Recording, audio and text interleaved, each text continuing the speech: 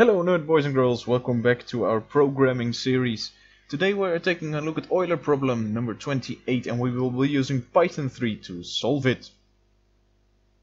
As you can see, I've already created the base file where I have a method that can be called if this is the file we run on its own, where we have a method that is the entry point for our main py. And if you like more information about that, check out video number 2 on this channel. And here is a function that we will use to actually code the solution that we have in mind. Problem 28 is copied in the top here and it's called number spiral diagonals. We take one argument, which is the size, which is not the number of spirals, in fact it's the size of the side length, and it's 1001. We will be using a slightly smaller test case when we run this on its own. And the problem is starting with the number 1 in the middle and moving to the right in a clockwise direction. A 5 by 5 spiral is formed as follows. And here we have the 1, 2, 3, 4, 5, 6, 7, 8, 9, 10, 11, 12, 13, 14, 15, 16, 17, 18, 19, 20, 21, 22, 3, 4, 25. It can be verified that the sum of the numbers on the diagonals is 101. So if we take this line and sum all the numbers that are on it, we get 101. You may pause the video and try that for yourself. And note that we've counted the 1 only once. So although 2 lines are running through it, we count it only once.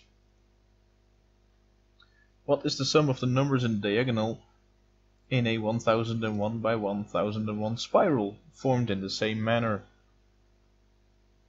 So let's have a look at this grid here. There's 1 in the middle, then we have a grid of size 3 around it, and then we have a grid of size 5 around it, and then we'll get a grid of size 7 around it, and then we'll get etc, etc. All the odd numbers are represented as sizes of this grid. And let's see, we can tell a couple of interesting patterns when we look at this. For instance, for a 5 by 5 grid, we will know that the top right corner will be 25, which is 5 cubed. Now this should not surprise you, because we have a 5 by 5 grid with all the numbers from 1 up to whatever, how many numbers we use for that. And for a 5 by 5 grid, that's obviously 5 times 5, which is 25. So 25 ends up in the corners. And let's actually start with that. We take an n, and first sum, we will keep track of some spiral sum value.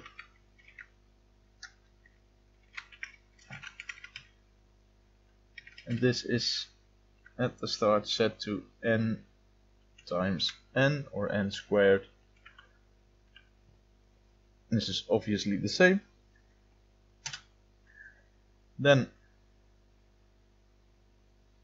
we have a side length. This is n, and as you can see, the next number 21 is the side length plus 1, or in fact it's 25 minus the side length plus 1 again.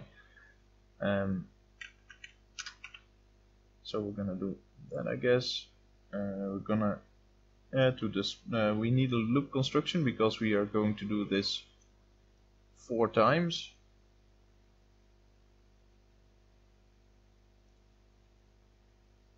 And then we're gonna step in 1 spiral and do it again. So let's initiate this to be 0 at the start, and then for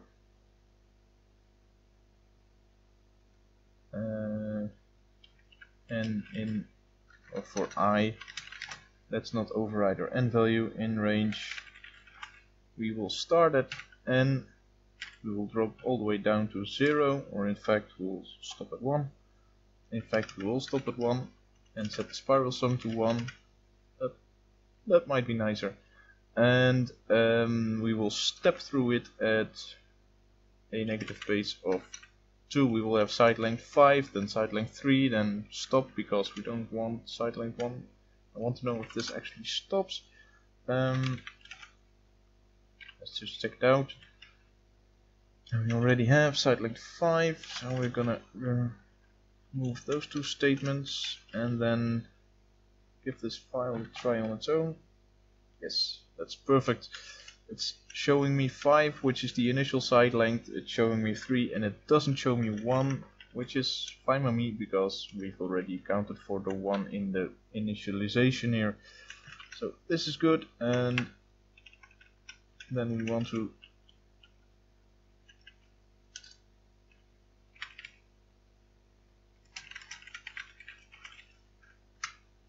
this needs to go up to 0, 1, 2, 3, so up to but not including 4.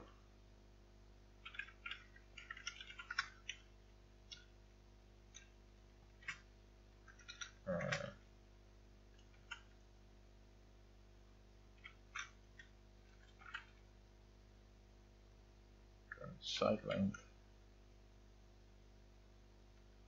Alright.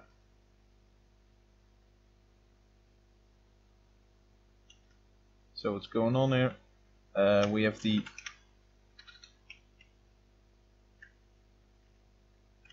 spiral sum we're going to append with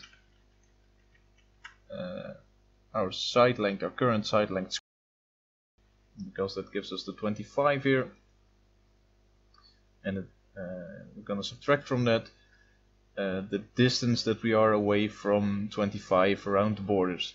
So at the first run j is 0, so we're not going to subtract anything. For this one we're going to get another 25, but that's too high, so we're going to subtract one of our side lengths, and those side lengths need to be one shorter than the actual side length, because otherwise you'd overshoot and end up here. So to compensate for that, we do this again.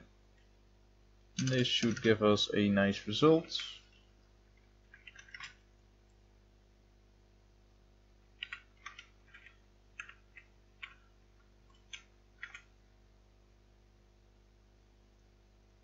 And it doesn't, we're overshooting. Why are we overshooting? Maybe I can see the problem more clearly if we do this. This is correct.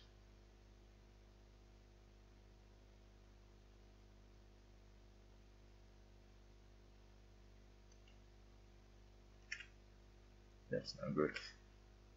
This is right, this is right. This should be 101.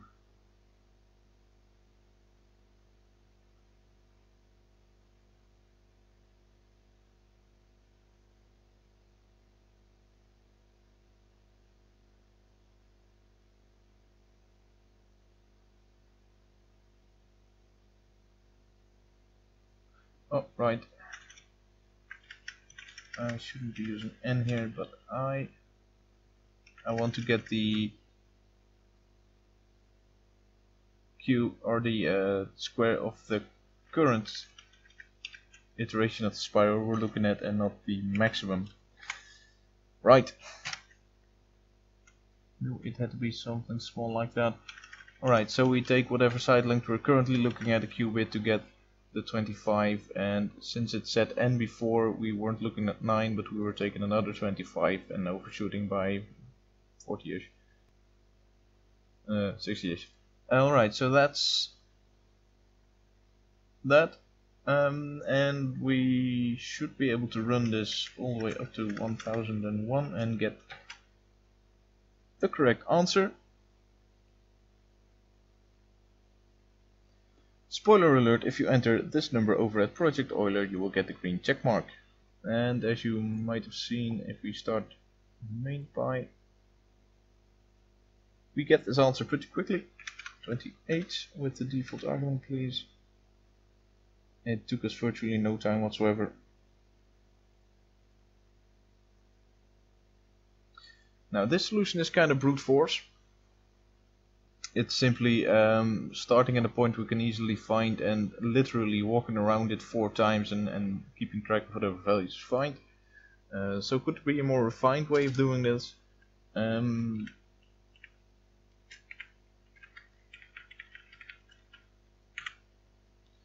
And there in fact is. There are several ways of doing this more precisely. There actually is a formula which gives the answer without any form of recursion. But I'd like to look at something that does use a little bit of recursion, but also uses a lot more math than simply walking around it. So it uses only one outer loop instead of an outer and an inner loop. And I think that's slightly more elegant than the solution we currently have. If you are interested in finding in fact a cubic formula for solving this, then I highly encourage you to do so, but it will not be covered in this video.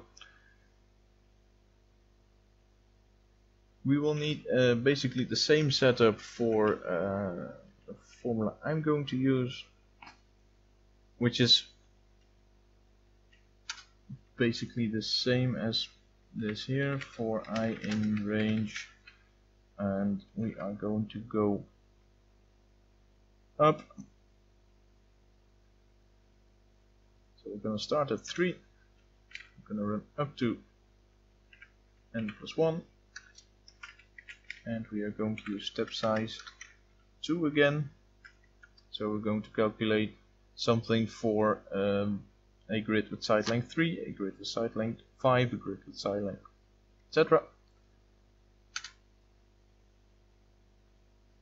And the calculation is going to be, as you saw, we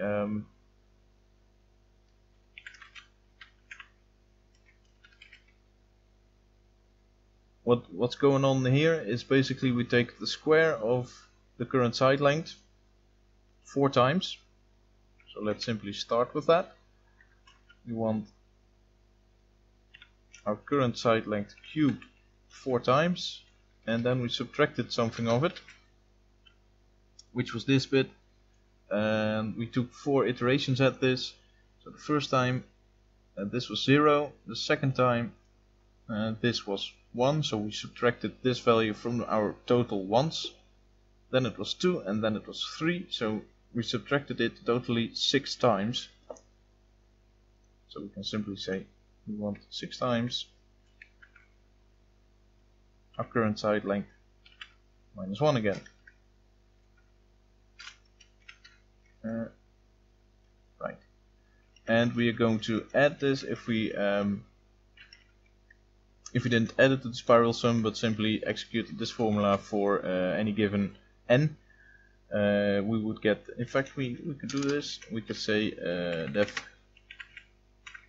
sums of corners, and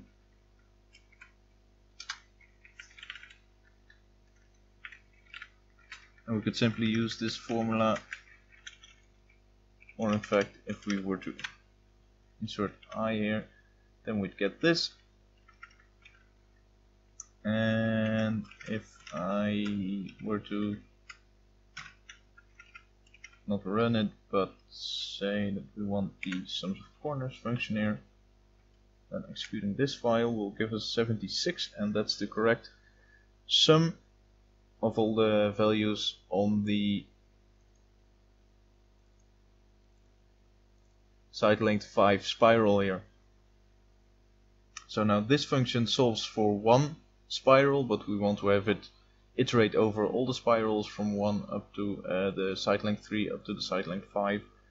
1 once again is our base case, and from side length 3 on we want to take whatever running total we have and add to it the corners of current I.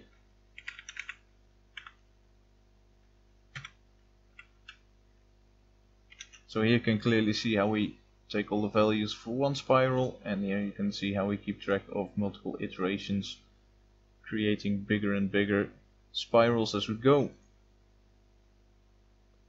So if we now check attempt number 2, this should calculate the spiral for 1 as a base case, plus 3 plus 5. We've just seen that 5 gives us 76. We can also quite clearly see that adding 9 and 3 makes 12, 7 and 5 also make 12, and adding the 1, that should give us 25. So Cumulatively adding 25 to this should give us 101. Let's see if it actually works. It doesn't return anything yet, so it doesn't. We return the spiral sum. There we are, 101. So again, if we run this from main.py,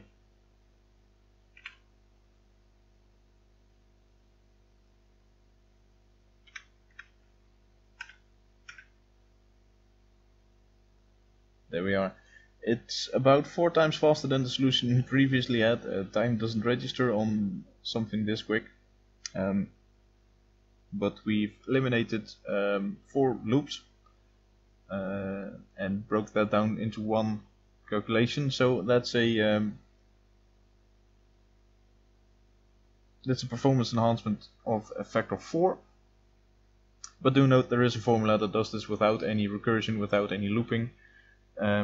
And finding it takes a bit of algebra, and it's quite a fun exercise actually. I highly encourage you to do so. You might find tips and tricks about it on the Euler forums. And it will leave you with a quadratic solution rather than something with squares in it here. Or a cubic solution, excuse me, instead of a quadratic solution here. So yeah, I highly recommend you to also look at that. That's it for problem 28. I hope you've enjoyed it. Don't forget to check out my GitHub, and I will see you again for problem number 29.